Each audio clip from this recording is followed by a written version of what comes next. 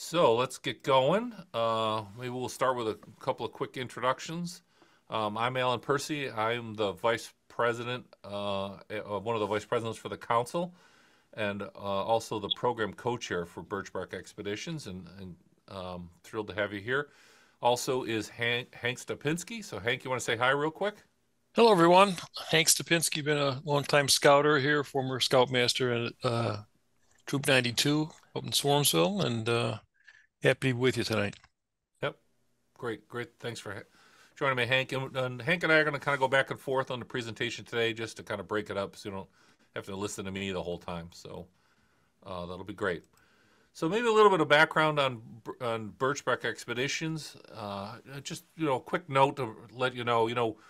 This whole thing was founded in 2003, so we're marking our 21st year since its inception and our 20th season because we didn't operate on the COVID year. But it is operated by the West New York Scout Council, originally the Greater Niagara Frontier Council, and it is completely volunteer led. It is basically this crew you see here, plus a few others that weren't able to make that meeting. Everyone on the team are all volunteers, and we have one professional that's part of the Scout Council that helps us with some of the logistics and paying the bills and some of that goes on to Chris Matthewson. So it's a great team, and I'm so thrilled to have them with all their skills and the background that they bring to the program. And they're all, as you can tell, relatively mature. There's even some gray hair mixed in there. And it's because a lot of them are, I don't know, semi-retired scouters that were scoutmasters or assistant scoutmasters. And so they know scouting, they know the scout values and, the oath and promise, and they follow it in everything that we do. And our real goal as this group, as we kind of kiddingly say, is to put fannies in canoe seats. And what we mean by that is we want to introduce scouts to the beauty and the craft of wilderness canoe tripping. We really, our goal is to give this experience and take this experience and share it with people, so that we build lifelong skills. I think that's the way to put it. And matter of fact, my own sons both have gone through this program, and we still to this day go off on canoe expeditions together, just as a family, and enjoy it thoroughly. So we hope to bring that to not only high adventure experience for our scouts, but give them these lifelong skills. So why do we do all this? What's a little bit of the background on it? And I mentioned my own sons, and I know when they were, I think it was 2006, we had come back from Philmont, and we were kind of trying to say, well, what's next? And I was trying to keep my older son engaged with scouting, and I was looking for some other challenge for him, and that's when we ran into Birchbark Expeditions. And the first time I went just as a dad. And then after that, fell in love with the program, and next thing you know, I ended up as a guide, and then the founder decided to retire, and I ended up with Hank and Dave Bliss originally taking on some responsibility to keep the program running. So why do we do this? It's about providing challenges for these older scouts, right? So leadership opportunities, setting some difficult goals, something that's an extra challenge to give them the physical and mental challenges. And also, frankly, putting a lot of the camping skills to use. There's a lot of troops. I know our own troop, a lot of our camping was, out of a trailer, and we maybe carried gear, maybe, 100 feet at the most. And we had all those camping skills, and we really wanted to put them to use with a high adventure expedition. So we think it's really, really important that every unit has some kind of high adventure program. A lot of units cycle through maybe a Birchbark expedition, a Philmont, maybe go to one of the other high adventure bases, maybe go down to the summit, or down to Florida. These kinds of experiences to be able to keep these older scouts motivated and energized, and give them leadership opportunities too. So that's, we think, why it's really, really important for every unit to have a good, solid high adventure program. But with it, of course, comes some challenges, and that is like, what do we do? What kind of ideas and what kind of planning is required to do this event? What kind of special skills do I need, and what expertise? Not everybody knows all the little tips and tricks What kind of specialized training do I need? What kind of equipment do we need to be able to pull off this kind of expedition, to do it safely and comfortably? What permits and reservations are required? What specialized food, and how do we plan a menu for a week? You're basically going to be planning a full week or more of meals. And then there's all the local knowledge, like where's that freshwater spring that's between Penn and Rock Lake. There's a great little freshwater spring there that is a real treat to get some fresh water from. And there's water slides between Hardy and Party Lake and these kinds of things. So mixing that along with some program ideas too, like why is this place here? What were the Native Americans doing when they were here? Why did the explorers come here? What was the value here when they came here? So those are all the kind of things that we think are valuable in putting together a high adventure program. And one of the key things is that we've taken most of that and bundled it and made it a program to make it much, much easier for scout leaders to organize a high adventure trek, taken a lot of the complexity out of it, and basically made a relatively turnkey program. Certainly there's some training that you need to do to be ready for it, right? We all know at least you got to do some youth protection training, but there's some skills training to get ready for a high adventure program and be able to have that. So we have put together 3 programs that are part of our part of the Birchbark Expeditions program. It starts with our Algonquin 7-day adventure. This is the original program that we started in 2003, and that's held up in Algonquin, and we'll be talking about some details on that. We also, after COVID, because of the border crossing issues, we started running our program in the Adirondacks, and we'll talk about that. What are some of the differences between it and the Algonquin program? And then more recently, we came up with just a local program, an opportunity to just give people a taste of what it's like to go canoeing, build some canoeing skills, and get to see some of the local sites. And we'll cover that towards the end of today's presentation. So the Algonquin and Adirondack program have a few things in common. They're basically the same program. They're just run in a different place, and we'll cover some of the differences. But what they have in common is they're both 7-day canoe adventures. You'll actually spend 5 days in the interior, or, also known as the backcountry. And this is really going to be a custom design program. We're going to help you design an itinerary that matches the crew's skill level.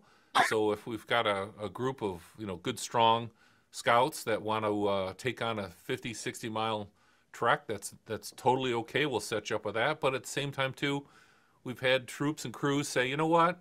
We're really not interested in a 50-miler. We just want to have a relaxing time together. We don't want to do a lot of portaging or a lot of hard work. We want to do fishing, or we want to do some hikes, or whatever it might be. So we'll design a trek that's around your interests and desires.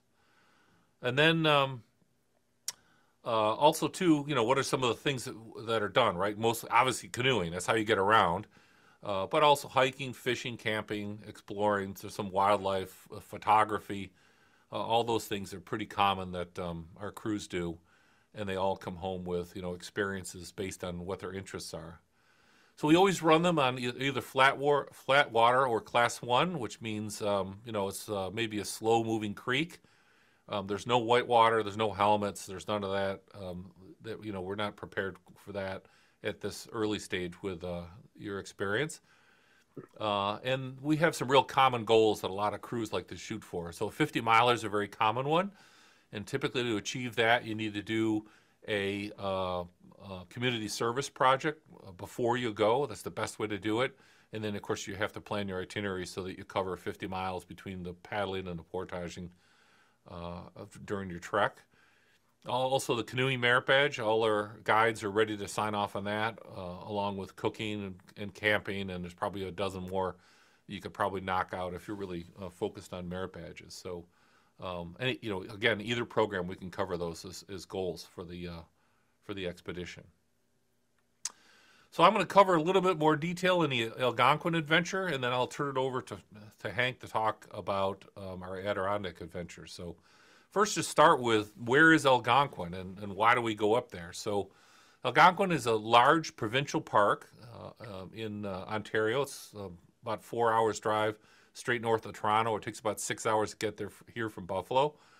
And it's pretty common for out of council crews to come here to Buffalo first, partially because the flights are cheaper, but also they have an opportunity then to see Niagara Falls. And I know some of the crews that are on this call are planning on doing that. It's a great way to get started. Get a chance to see the falls both from the U.S. side and then also from the Canadian side, either on the way up or on the way back. And there's some great camping at 4 Mile Creek on the U.S. side. Camping's a little scarcer on the Canadian side, but if you decide you want to do that, we can hook you up with a couple of ideas. So why do we go all the way up to Algonquin? And I usually tell people, I said, well, first of all, look at the map. You'll notice that there really only is one road that goes through Algonquin, and that tells you a little bit about how wild it is. It's very remote. The vast majority of the park is miles, if not days, away from the nearest road. And with that comes quite a bit of wilderness. It's real good opportunities to see moose.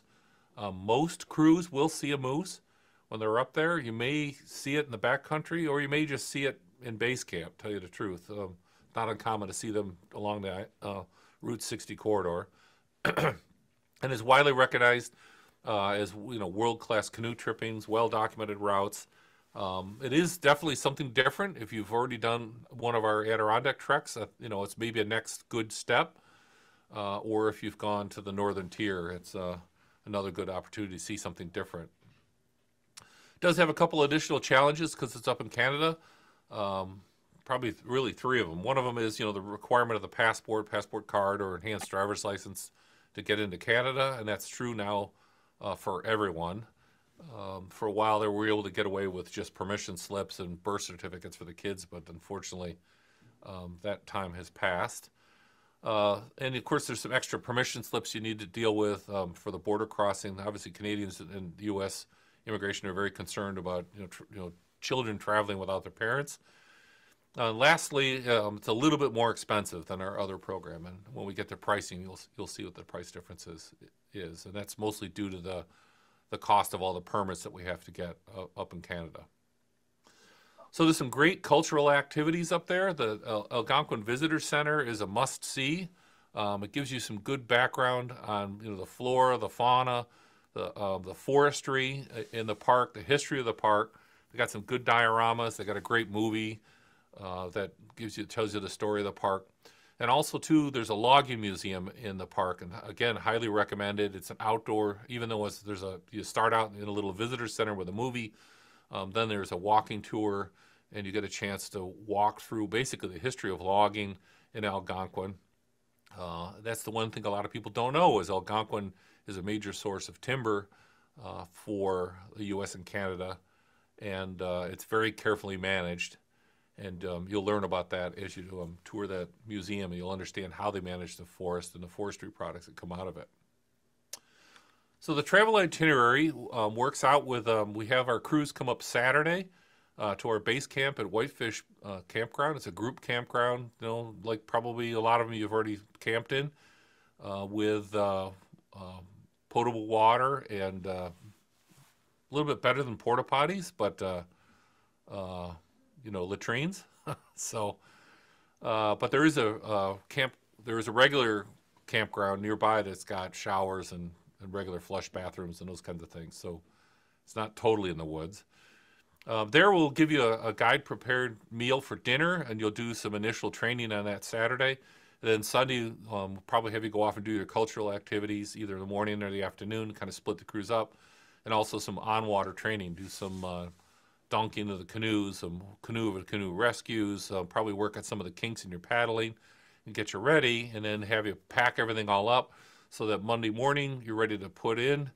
We take you to wherever your put in is and send you on your way, and you're in the backcountry then Monday through Friday, where we'll pick you up and then return you back to Whitefish Campground, where the much coveted shower will occur over at the campground.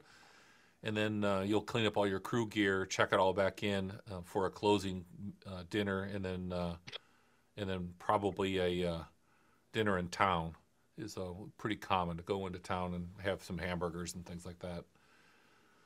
So then Saturday would be the time you break camp and head home. That's the typical way that works. So, and you notice the photo on the right. This is one of the waterfalls that you would run across in you're in Algonquin, and it's a favorite spot because there's actually a water slide, a natural water slide that scouts love to ride down, and it's at the end of Pardee Lake. So it's good fun, very common. So Hank, why don't you step us through a little bit on the Adirondack adventure? Sure. So much like the Algonquin experience, it's in one of our more wilderness areas of New York State. We use our base camp out of Camp Mountaineer. Any of you that are familiar with the Adirondack camps up that way, it's right near Tupper Lake, approximately 6 hours from Buffalo. If you're coming in from Boston or New York, about 5.5 hour trip. And we had a crew from Maryland a couple of years back, about an 8 hours truck. So as you can see from the map, it's to the northeastern part of New York. Yep. And again, we try to provide students, or excuse me, our scouts with all kinds of cultural opportunities. Some of those might be climbing one of the peaks or mountain areas in the area. There's a photo from Ampersand. The Adirondack Wild Center is nearby, Six Nations Indian Museum, and the New York State Ranger School, as well as Paul Smith's College. All areas that have some forestry programs, environmental science for our scouts to experience. So why the Adirondacks? It is a remote wilderness. Depending on the truck that you pick, you'll be away from folks. Many lakes and ponds. We have experienced guides that have been through this area canoeing, many of us for decades. So lots of flexibility, flat water, big lakes that you can paddle around and spend an entire 5 days just on flat water, visiting campsite to campsite, or you can get to the deep backcountry. One of the benefits, Alan had talked about some of the challenges crossing the border. There is no border crossing. There's no need for passports. Because of its location, it's closer to the East Coast, so that the travel time is more reasonable for a lot of folks. So again, the travel itinerary, we ask everyone to arrive at base camp, Camp Mountaineer. We provide the on-water training, canoe rescues, as Alan had suggested, some paddling, and then we'll prepare dinner, oftentimes doing one of our trail meals to do a demonstration with our scouts and leaders as well. We encourage folks to do some additional on-water training, or perhaps travel into town to visit one of the cultural centers. And again, Monday through Friday, we're out in the backcountry. Come back in on Friday, getting our gear cleaned up, grabbing dinner in town, get a nice fresh shower. And one of the things that we strongly encourage is everyone stay the night on Friday. Many of us want to get home. We want to get to our loved ones. We want to sleep in our own bed, all those things. But we tend to be exhausted and very, very tired. And the number one accidents that happen in scouting are during the travel time. So we want you to stay up there, enjoy, decompress. And there is a process of disengaging from society on these treks and then having to re-engage, and doing that slowly is really a wise thing to do. Yeah, I should note too, this photo here on the right is Dave Bliss presenting to, I think it's Troop 1485 from the Baltimore, Maryland area, an all-girl troop that had never canoed before. So there was a lot of, getting started instruction. But, the ladies all went on a great trek. They had a wonderful time. And it also answers one of the questions that comes up a lot of times, which is, is our program co-ed? It's like, absolutely, our program is co-ed. We have crews all the time that are mixed genders, and also, all female crews that go out occasionally too. So totally open to both boys and girls. All right, so next I wanted to share a little video with you, and this will give you a little taste of what Birchbark is like. It's just a quick little 30-second video. And hopefully the sound will come out for you, and enjoy real quick. This will give you a little taste of it.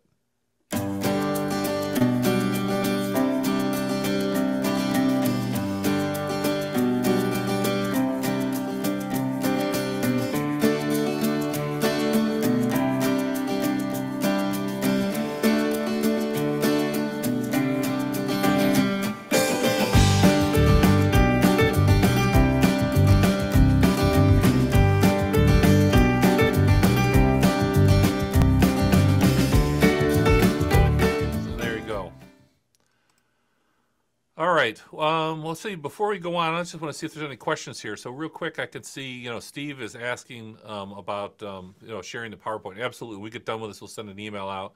We'll send a link to the PowerPoint if you want to download it. And you can share this presentation with your group. And I also, someone's been taking photos of each of the slides. We're recording this, so we'll also send you a link to the full recording. So if you just want to share it with your troop, you could do a couple things. You could just share the recording with your group, or you could schedule a time when either Hank or I could stop in on a Zoom call, a dedicated Zoom call, to present to your troop.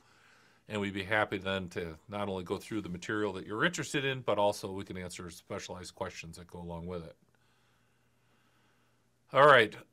So, yeah, Mark's asking, do we have dates for the 2025 summer? While we have not set the hard dates, I will tell you that the algorithm we use to choose the dates that we start is we start after the 4th of July. We start the first Saturday after the 4th of July, unless the 4th of July is like on a Wednesday or Thursday or Friday, then we bump it to the week later. So this year we're starting on July 13th so that we don't get too close to July 4th. For obvious reasons, right? A lot of people go on family vacations over the 4th of July weekend, and we don't want to bugger that up.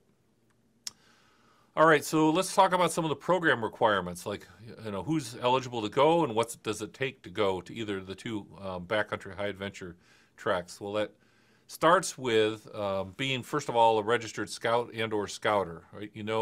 Now with the BSA, anyone who goes on an overnight trek has to be a registered scout or scouter. So they have to be part of the BSA and be a member. For this particular program, they have to be 13 years or older by September 1st of the year that you're going. So technically someone could be 12 years old, but as long as their birthday is either during the trek or the next month after, it's fine. They have to have passed the blue swimmer test in the last 12 months. So, you could do a March swim test if you wanted to at your local council.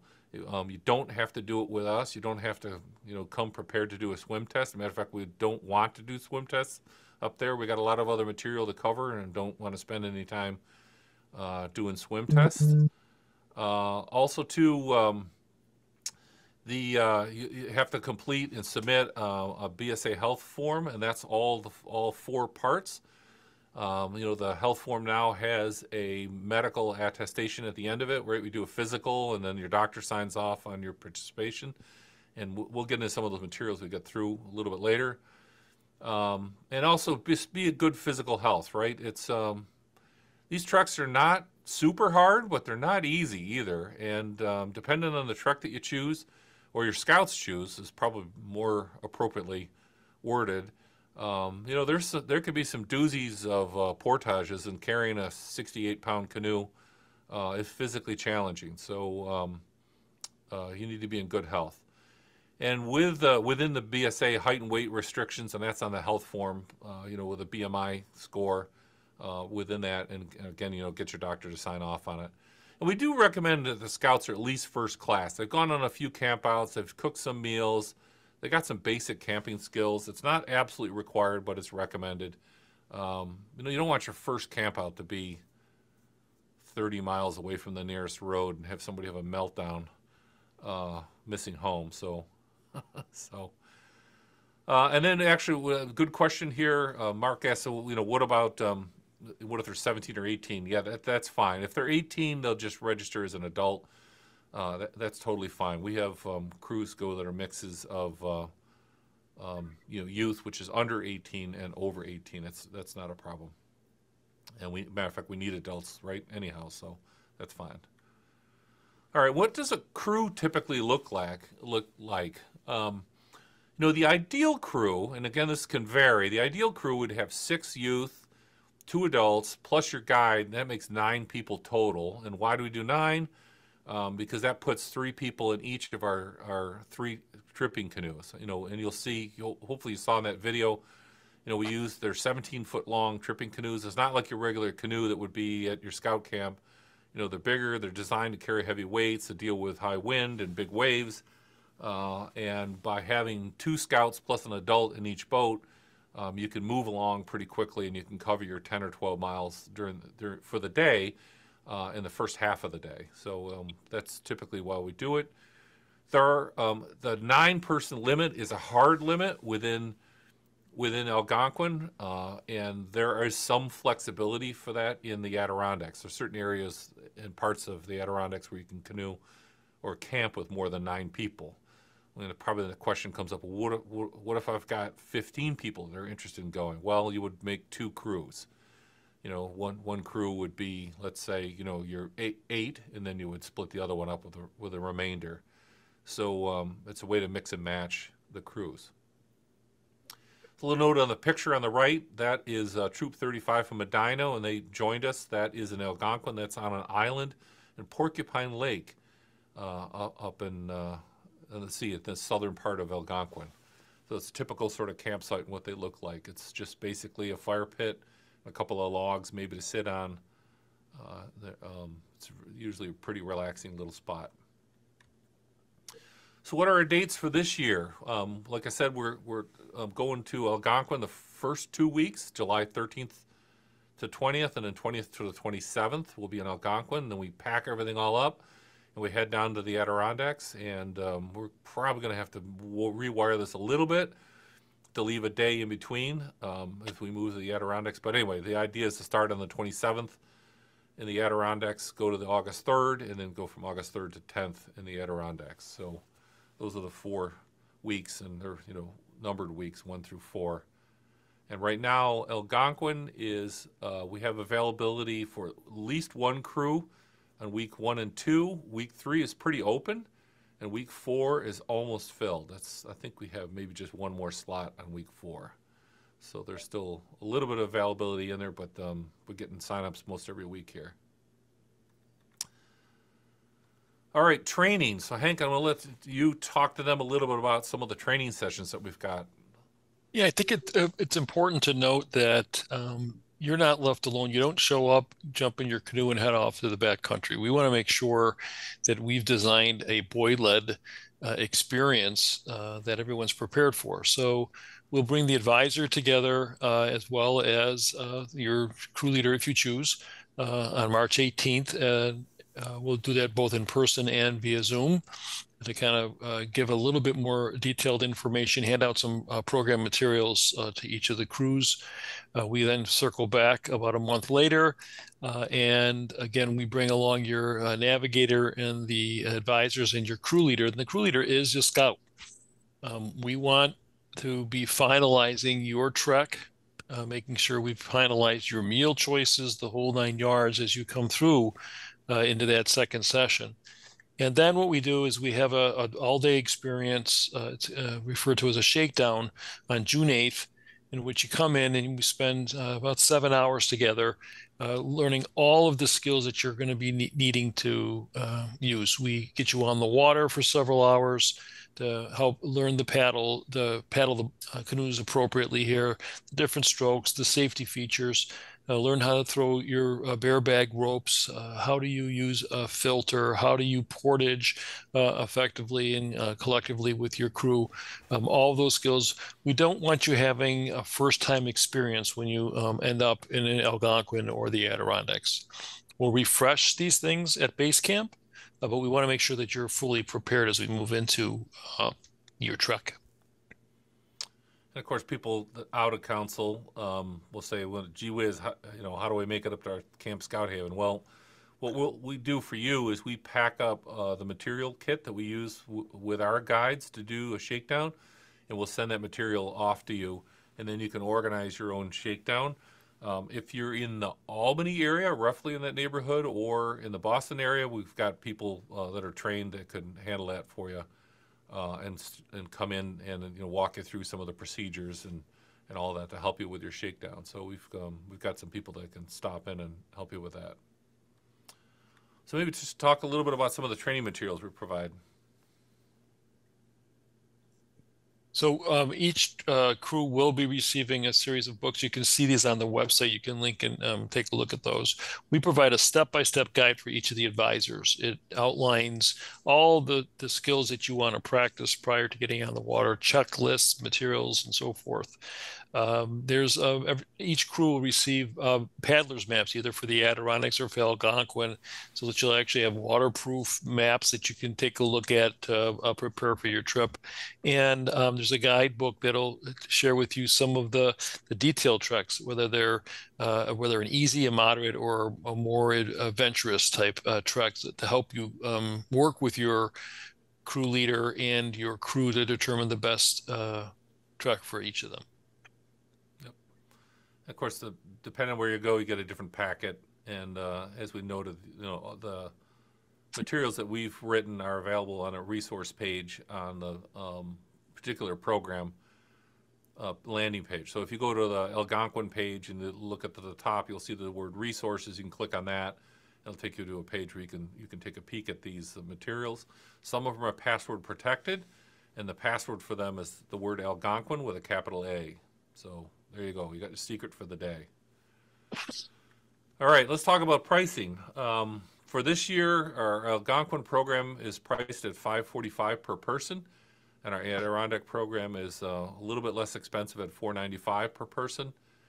And there is a slight upcharge for real small crews. If you've only got a couple of kids and a few adults, we could still do it, but we have to do a little upcharge as some of the materials and content is we have to cover the costs of those irrespective of crew size.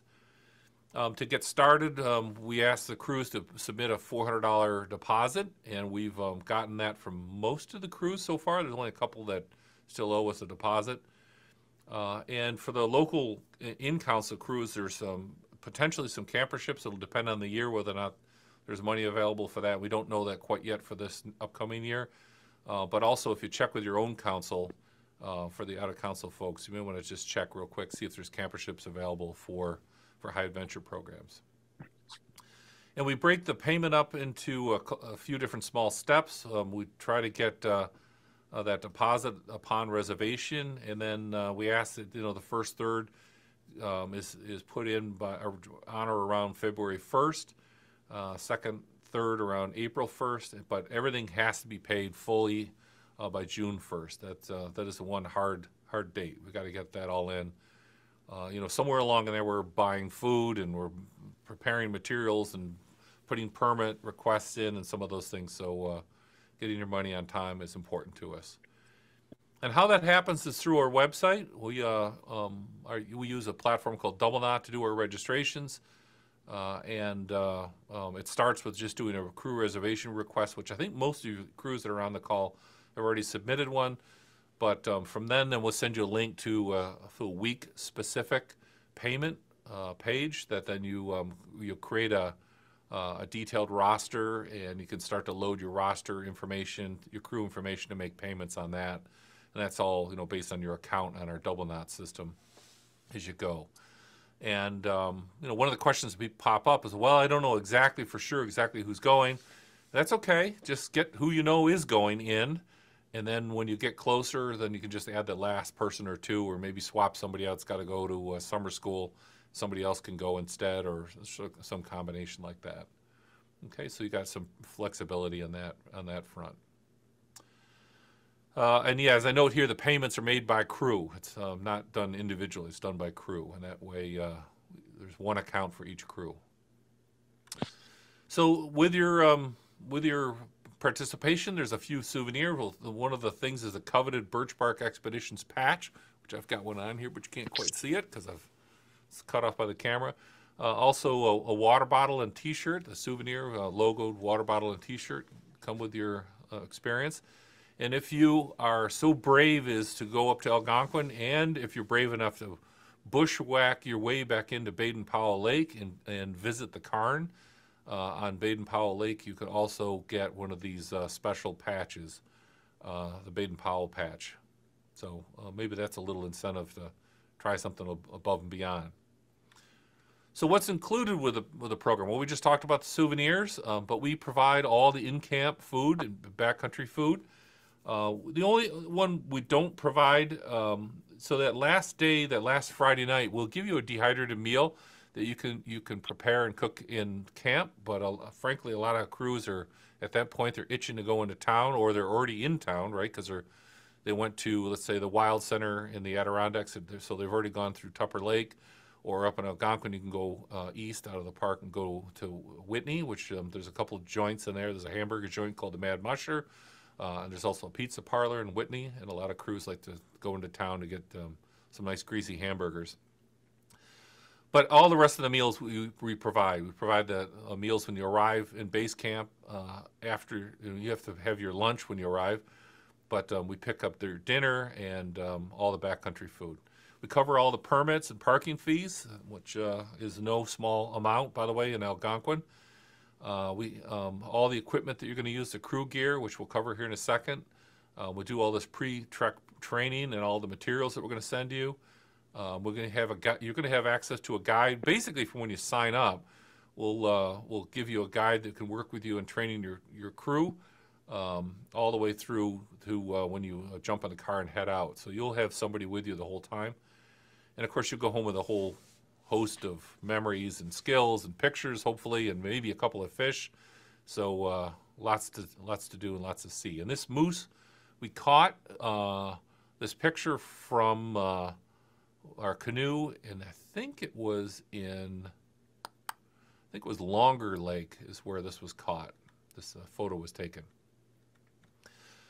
So what's the crew gear like? So we have now a fresh set of Eureka Timberline tents or some new Kelty tents. You know, with the new BSA camping requirements, we basically now are down to 2-man tents to keep people, age appropriate together. We give you a 12x12 dining fly, rain fly to use in base camp to keep your gear dry, and if it's raining to keep, you can cook meals out of the rain.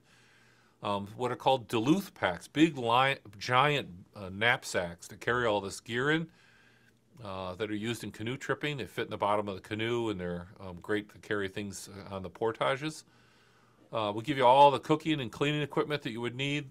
Something called Kelly kettles, which is a way of getting water boiling. So you get done with this, you can Google what's a Kelly kettle, and you'll see that. Depending if there's a lot of rain or if there's a fire ban, we also provide you butane stoves that'll help with quick getting some water boiling for the morning coffee. The canoes, we got 2 different types of canoes. We've got Old Town Penobscots, which are really solid tripping canoes, and Winona Spirits, and both of those are Roylex canoes, and they're tough as nails, and they can deal with the stuff that scouts can throw at them. And depending on the canoe, they weigh either 65 or 68 pounds. So all the paddles, PFDs, water purification system, everything to hang bear bags every night, saw, and a bunch of other gear. But we also send you out with our guide will have a satellite communicator and can do text messaging to and from friends and family. And also there's an SOS button on those inReach devices, so we can get help if there's an emergency, which thank God we've only had to use once, and we've used it accidentally once, so we know it works. All right, personal equipment. In the materials we're going to send you is a list of the personal equipment. It's also on that resource page. If you go to that page, you'll see the list of personal equipment. There's a PDF you can download. And but basically, it's if you've been camping with scouts, you've got the majority of it already. You probably, have got a headlamp, and you've probably got, camping soap containers and stuff like that. So you should be set. Probably the only thing you really have to worry about is dry bags. Dry bags is probably new for most people. You can either buy one 20-liter dry bag, and that'll keep both, your sleeping gear and your sleeping bag dry, or like I do, I use 2 smaller ones, 2 10-liters.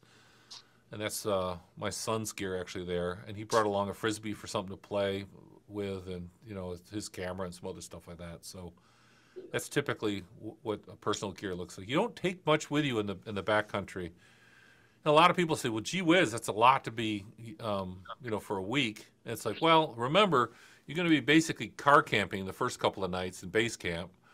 So you're going to have, clothes and gear for that. And then there's the backcountry gear. And then when you come back to base camp, then you switch back to your, car camping gear. So when you see the list, hopefully it'll make more sense. But just to give you an idea, that's about all you take into the backcountry, which is basically one change of clothes, maybe a polar fleece, your sleeping bag, and that's about it. All right, so that's the two big programs. If there's any other questions, let's see. Question here about adults and how many per tent. So, yeah, generally the adults would do 2 per tent. Unless they're unrelated, don't whatever, and you decide for whatever reason want to bring another tent. But I would highly recommend, if you're going to do a solo tent, that you bring a solo tent or a hammock or something like that, because space and weight is just as important on a canoe trek because of the portages as you would on a backpacking trek. You don't want to bring extra tents just for the fun of it. We encourage you to minimize the amount of stuff that you bring, because a 1.5 mile portage gets real long when you're carrying extra gear that you don't really need. Anyway. Okay, so let's move on and let's talk about the local expeditions and our what we call Western New York Adventure Program. So maybe a little bit of history on this before we go. So what we were talking to units as we've been kind of presenting the two bigger programs, which we just covered, and to units in our local council here. And a lot of times you got, well, geez, our scouts have barely even put a canoe in the water. I don't know, that's a little bit much for them. So we said, you know what, let's come up with a program where you can take you out for, day paddle, get you a chance to experience some of the local waterways. So we created this Western New York Adventure Program to explore the waterways in our area. And we mostly do one-day treks just to put in someplace, and I'll show you some pictures of some ideal spots. It's just a great way to experience canoeing for a couple of hours, teach you some paddling, make you feel comfortable in the canoe again, maybe work some kinks out of your paddling skills, get to see some things you haven't seen, like, what's it like to go down the Buffalo River and go out into the harbor, or maybe go out in the outer harbor, or maybe go down Oak Orchard Creek, which is a great paddle. It's one of my favorites in the area. We provide everything you need to do it, the canoes and the paddles and the safety gear and everything that goes with it. We'll send you out with a guide.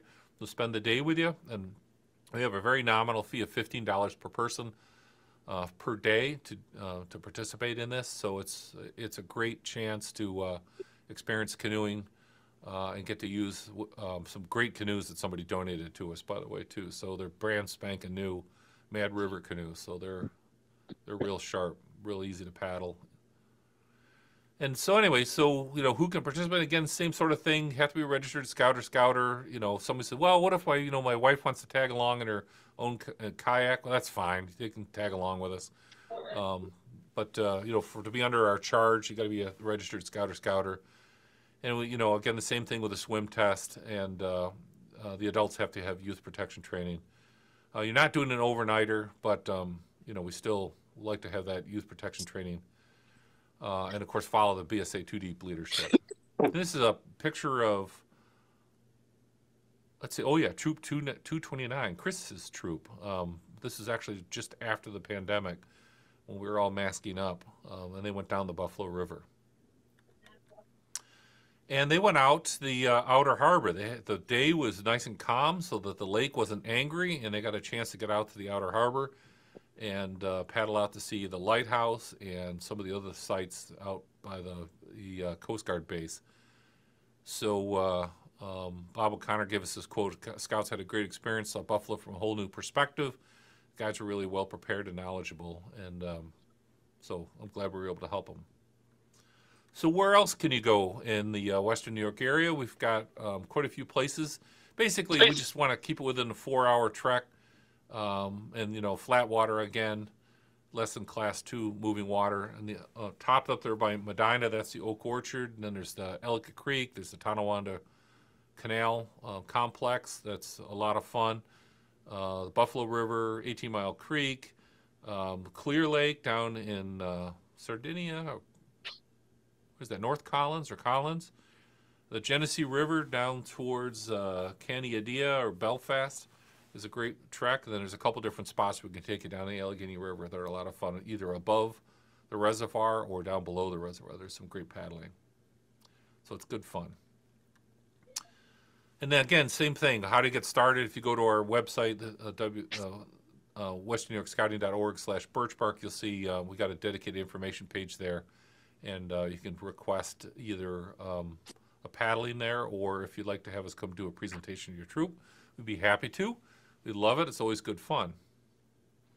So with that, just kind of open it up to more information and where do you find more content. So if you got a question, now would be a great time to drop it in the chat window, and we can maybe open up the microphones and let people ask their questions too. So if you got a question, you can just say I got a question or put a question mark in the chat window, and we'll go from there. So and while we're doing that, again, there's a lot on that website.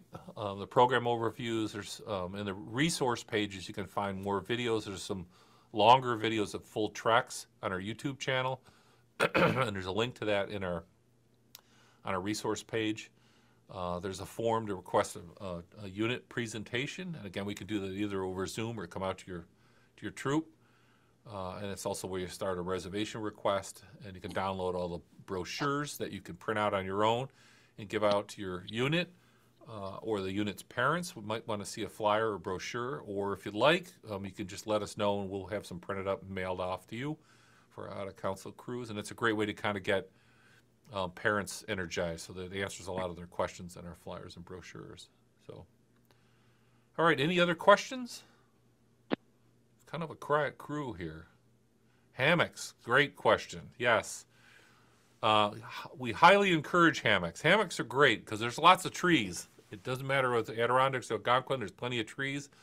The only time it's a little tough, I have to admit, is in base camp and Algonquin. That is a group campground, and there aren't enough trees for everybody to have a hammock. So we may give you a tent to camp out of when you're in base camp in Algonquin, but our base camp in the Adirondacks, there's plenty of trees. There's plenty of trees in the interior of the backcountry, and hammocking is a great way to do it. The only thing we kind of say is, please let it not be your first night in a hammock. You know, do a couple of shakedown hangs, as they say, and that'd be great. So yeah, Mark asked the question: do we have, we have more than 6 kids and bring 2 crews? How does that work? Yeah, good question. So a couple ways to do it. One of them is you create sister crews, and that's where the 2 crews would go on basically the same itinerary. We do separate you because that creates more leadership opportunities. If again, if you had 12 youth and 4 adults, that would be great. But if you don't have that, still we'll kind of divide you up, and we'd ask you to divide yourself up on your own into 2 crews, like an A crew and a B crew, or maybe, the Falcons and the Eagles or something like that. Break them up into crews. And then that gives, more opportunities to have a crew leader and a navigator, a quartermaster, all those kind of crew positions. There'll be one of those at each of the crews, and that kind of breaks them up. So anyway, that's sister crews. There's also the concept of just splitting the scouts up based on what trek they want to go on. Some scouts just want to go on an easy 0 portage trek, maybe do a couple of side hikes, see a fire tower or something like that. That's fine. We can arrange that. But the other crew might want to do something more challenging. They might want to do a 50-miler, or maybe something more challenging than just paddling around the same lake for a week. And we can divide them up that way. Some crews have done, or double crews have done the same itinerary but done it in the opposite directions. So they passed each other on Wednesday. That's worked out pretty well. So they say we're going to meet you on this island on Wednesday, and then they camp on there's 2 campsites on the island. They camp on that island, and then have some fun together, and then the next day they part ways and go their own way. So a couple different options. Any one of those works. We do like to split them up. I kind of recommend it. When you get 6 canoes trying to hit a portage all at the same time, it gets a little hectic, and canoe packs get mixed up, and paddles get left and forgotten, and it gets a little messed up. So we do try to at least separate. If 2 crews are on the same truck, we say, hey, why don't you get a half an hour head start, and we'll come in behind you, and that way we're not all fighting over the same portages at the same time. So yeah, that was a good question, and happy to share on that. So any other questions? That'll be a great time. So one of the questions I'm surprised hasn't popped up, which is, well, what are the mosquitoes like? That's a famous one. So part of the reason we go in late July and August is because it's the least mosquito-y in both the Algonquin and the Adirondacks. If it's been a fairly dry spring or summer, the mosquitoes are not a problem at all. You might run into a couple of them before you go to bed. They're not bad at all. The other places you run into them, and some of the portages, if the portage goes through a swampy or wet area, you might run into mosquitoes. But what we do is we actually, as part of the training, we'll talk to you about permethrin, which is a spray that you put on your clothes before you pack to come on the trek. It's available at Dick's Sporting Goods, at least all over here in New York State. I've seen it. And you spray it on your clothes before you pack up, like a week or so beforehand. And that what that does is it makes your clothes mosquito resistant. And then we also suggest bringing a mosquito head net. And between those 2 things, you really don't have problems with it. Maybe a couple of drops of DEET on your wrists or something like that around your neck, and that'll just keep the bugs at bay, and usually pretty good. So, okay. So that's one question. Any others? And then the last question I'll bring up that always comes up is, what are the bathrooms like? So in our 2 base camps, like I said, at our base camp in Algonquin, it's a pit toilet, not unlike a lot of scout camps, pretty similar to that. Or if you've been to Philmont, you know what a Red Roof Inn is like, that kind of facility. It's not nice, but it works. Our base camp in the Adirondacks has flushable toilets and showers. So that is a much more refined experience, let's put it that way. So that kind of answers that. But in the backcountry, all of them, whether it's Algonquin or the Adirondacks, it's a wooden box that's quite a ways back into the away from the campsite, and it usually has a lid on it, and it's got a hole in it. So there's no walls, and if we have a co-ed crew, we'll bring some extra tarps to create a little bit of privacy. So yeah, it's true rural backcountry experience. We wouldn't want to miss that. So anyway, question about emergencies. Yeah, great question, Brendan. Thanks for asking that. So again, it depends on where we are, but our experience with the InReach devices has been really, really good.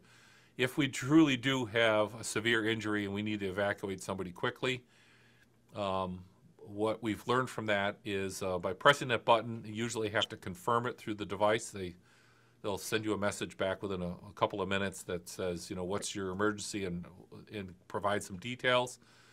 And of course, with those messages goes your longitude and latitude to the control center, which is actually managed by Garmin and an emergency response facility down in Dallas. And they, based on your longitude and latitude, know what the resources are that are available. And for example, up in Ontario, it's the Ontario Provincial Police that coordinated, the park rangers up there. The Adirondacks, of course, it's the DEC and their staff.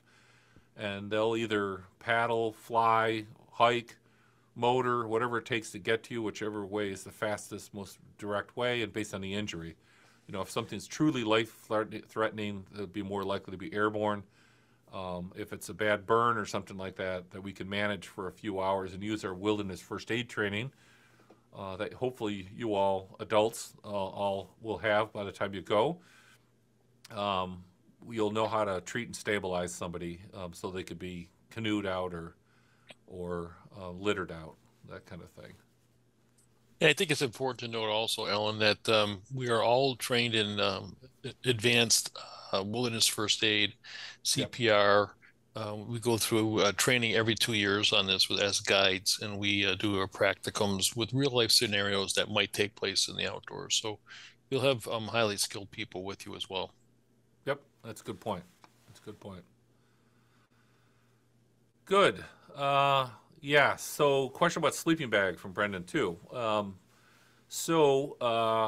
First of all, you're going in July and August. So, I just want to talk temperature first and material. You're going in July and August. You don't need a 0-degree sleeping bag. We really would like to squeeze it down as best as you can. And your sleeping bag should squish down to something that's about the size of a loaf of bread, maybe smaller than a volleyball. And in its dry bag with compression straps on it, you should be able to squeeze it down pretty good. Space is at utmost importance, and when we talk about how we pack those canoe packs, you'll understand how important space really is. I do it in 2 separate bags, and I tell you the reason why is then that makes sure that if one of the bags leaks, not everything I own is wet. Only half my stuff is wet. And that's part of the reason I do it. It also gives me some more flexibility in how I pack the canoe pack. By having 2 smaller packs, you can kind of squeeze them in nooks and crannies and stuff like that. And yeah, the other pack, what are you bringing? You're basically bringing a change of clothes. You don't need 3-4 changes of clothes. You just need one. You need a bathing suit. You need maybe something to sleep in. You might bring a set of shorts and a t-shirt just to sleep in that hasn't been exposed to the food and things like that, so it's bear proof and not a smellable. You bring some plastic bags, and we teach you all these skills to do laundry. So probably wear your first set of clothes all day Monday, all day Tuesday, and maybe Wednesday you'll do laundry, and that'll be washing that first set of clothes, and you'll switch into your second set. And then that laundry will dry by Friday morning, and then Friday you'll probably switch back into your first clothes for when you come back, so that you're relatively clean when you get back to base camp. And then we give you your souvenir T-shirt, and then you're extra clean after you take your shower. So hopefully that answers that question. All right, any other questions? Oh, you've been good with the questions, so great. So also, too, on our website, I want to point out, too, we have an FAQ page, and you might want to just scroll through that. We answer a lot of the other questions that pop up typically in these kinds of sessions, so it's a great way of kind of reviewing all that. And with that, I'm going to say thank you for joining us. Hank and I really appreciate you spending some time with us. And I see a last-minute question here about border crossing with, yeah. So we have been told in no uncertain circumstances by the Canadian immigration people that the just good old-fashioned permission slip and birth certificate are not enough anymore. You need to have a passport or passport card. A passport card for a youth, like a 16-year-old youth, I think is $85, $35, $35. You still have to, provide a birth certificate and some of the other supporting materials to send it in, and then you can get a passport card. And the passport card works for the Canadian and Mexican border, but that will not work for if you decide you want to go to Europe or something like that, or Mediterranean or Caribbean or something like that. Those places still require a full-blown passport. So hopefully that answers that question. Good. Dana, hopefully I answered that with that question. If not, you want to unmute and you can ask your question if you like.